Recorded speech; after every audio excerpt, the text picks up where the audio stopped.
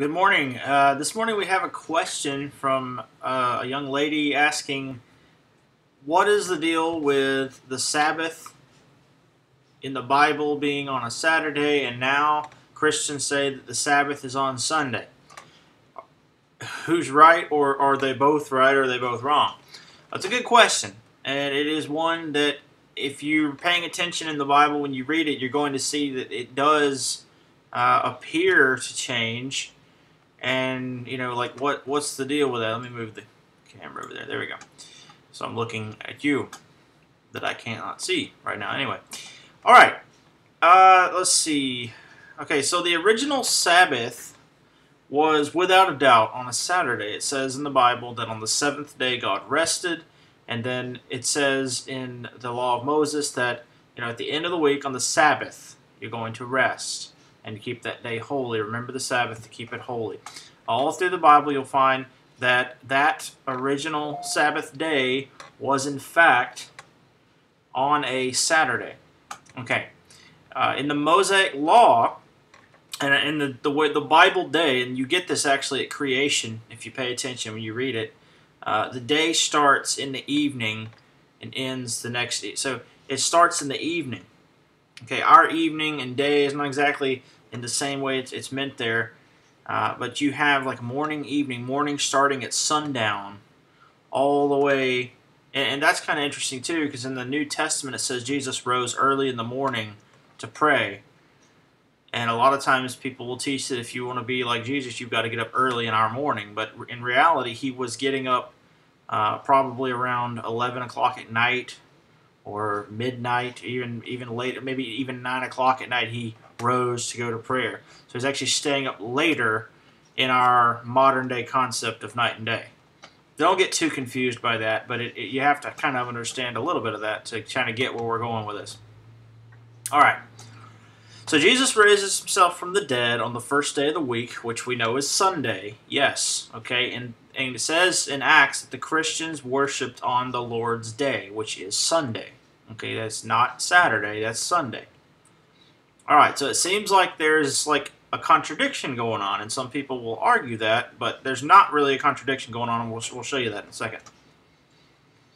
I believe, as a lot of the really careful people who really look at this carefully, understanding the Jewish concept of the day and the biblical concept of a day, that Jesus rose from the dead on what would be considered biblically Saturday evening, which is technically Sunday, because Saturday evening would be like Saturday at sundown. I believe Jesus rose from the dead right at sundown or right after sundown. He rose from the dead. His tomb is found Sunday morning in our sense, but really Sunday morning in a biblical sense started Saturday at sundown.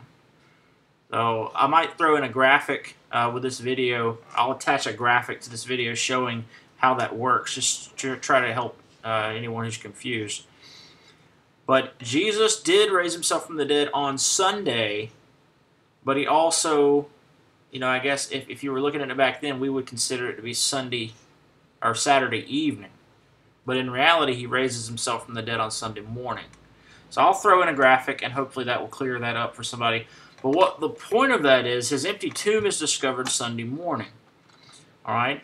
Now, the question is, should Christians worship on the Sabbath, Saturday, or worship on the Lord's Day? Okay, that's kind of where you've got to go with that if you want to take it logically. Well, nowhere in the Bible does it say that the Sabbath has been moved to Sunday. And nowhere in the Bible. You will never find that. If you do, please comment and post that on here. I'd love to see that. But it isn't there. It does say, however, the Sabbath is there. And nowhere does it say the Sabbath has been moved. Okay, and we know the Sabbath is Saturday. All right, however, the Bible does have a bit to say about the fulfillment of Sabbath. Okay, now stay with me. Seventh-day Adventists teach that Christ rose on Saturday, and therefore that is the Lord's Day, and that's really the first day of the week, and we should worship on that day. That's that's not what the Bible teaches. And I'm not trying to bash anyone out there who's Seventh-day Adventist, but that's just not what the Bible teaches. The Bible teaches that Sabbath is Saturday, the first day of the week is Sunday. Okay, and Jesus rose on a Sunday, and they worshiped on the first day of the week. Okay?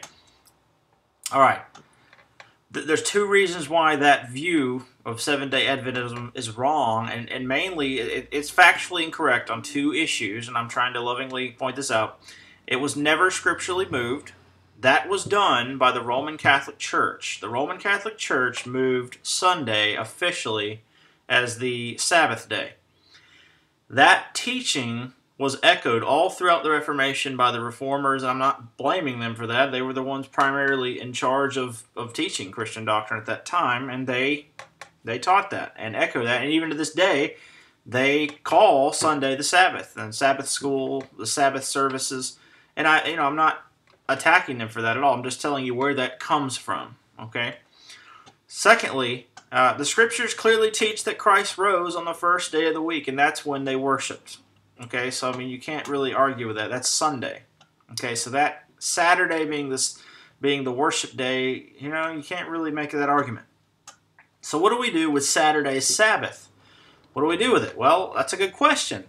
The Sabbath in the Scriptures has always been a picture, even at creation, it was always a picture of the rest and the final cessation of God's work that would one day come because of a Messiah and a Redeemer who would do the work of redemption and sit down and rest. And it says when Jesus finished his redemptive work, he sat down at the right hand of the Father, something no priest had ever been able to do before, because they're always continually offering sacrifices. The work for covering sins is never done in the Old Testament. It's never finished. There's no chair in the temple. There's no chair in the holy place. They're always to be ministering and walking and working.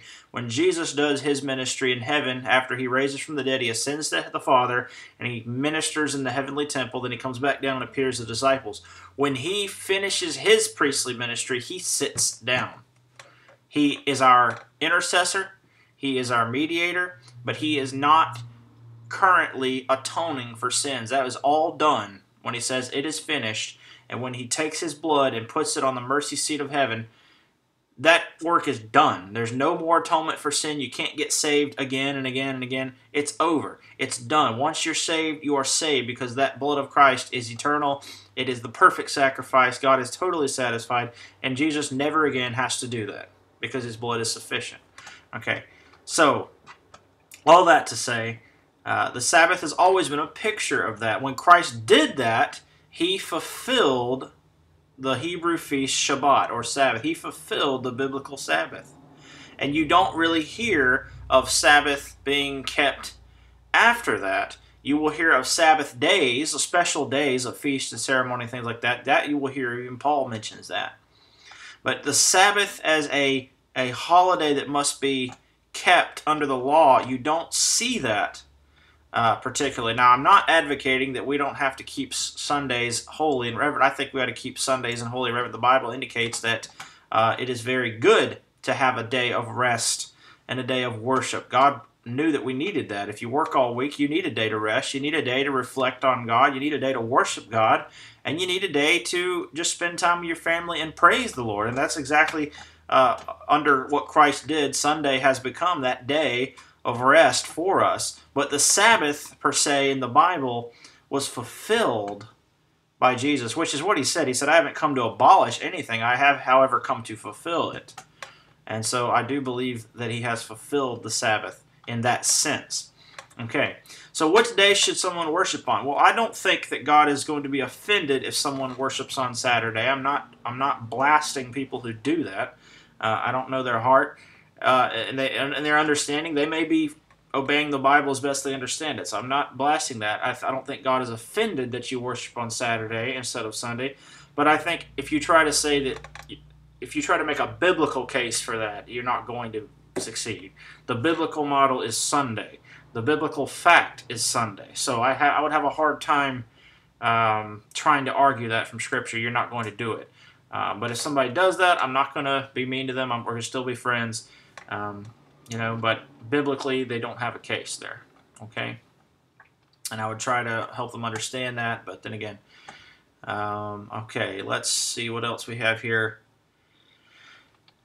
Let's see. Lastly, okay, so God does want us to rest at the end of the week. We already kind of covered that.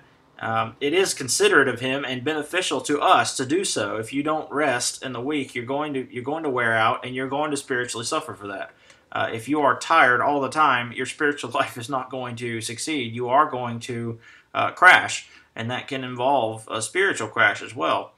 But the observance of a Mosaic law Sabbath, our Hebraic Sabbath, is fulfilled in Christ. Christ fulfilled that. He is my rest. He is my day of cessation. When Christ did what He did, He rested. Okay, and that was a picture of the messianic work that He was going to do all along. It was pictured in the Sabbath. We do need a day of worship. We do need a day of cheerful worship and service. It's not a day of drudgery where we have to keep the Sabbath day and we can't do any work. We can't walk so many steps. We can't, if somebody needs help over here, we can't run over and help them because we're working on the Sabbath. Jesus showed the Pharisees that it is okay to do good on the Sabbath. It is okay to minister on the Sabbath. So Sunday ought to be a day of ministry. It ought to be a day of rest. It ought to be a day of worship, cheerful worship. And it ought to be a day of praise. So anyone that goes away with this saying that I'm teaching that you shouldn't hold Sunday as a special day, that's not at all what I'm teaching. I am teaching that Sunday ought to be a very special day. It ought to be a very reverent day. It ought to be a very joyful day, a happy day, because we get to go to church, we get to meet other believers, we get to rest, we get to spend time with our families during the day and reflect on what God's done.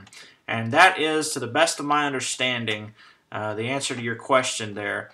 And thank you for submitting that. Please submit questions. Please share these if you find these interesting. Any questions allowed. We will deal with it all. And if I don't know the answer, I'll just straight up tell you or get you to somebody who does. I hope you have a wonderful day.